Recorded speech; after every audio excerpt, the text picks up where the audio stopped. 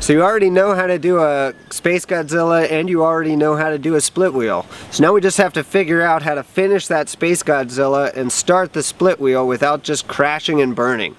So a couple key points that are going to make this work.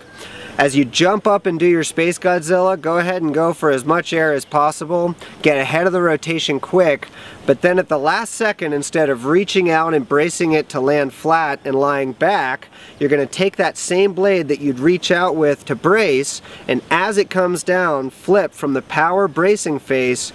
Go ahead and rock your wrist forward and reach back a little farther so that you can land slamming your bow with the same stroke you would use to start a cartwheel. As soon as the bow starts going under you, you want to slow things down a little bit by standing up and then getting to look upstream and then reach all the way to the front of the boat to pull that stern end through for the split wheel.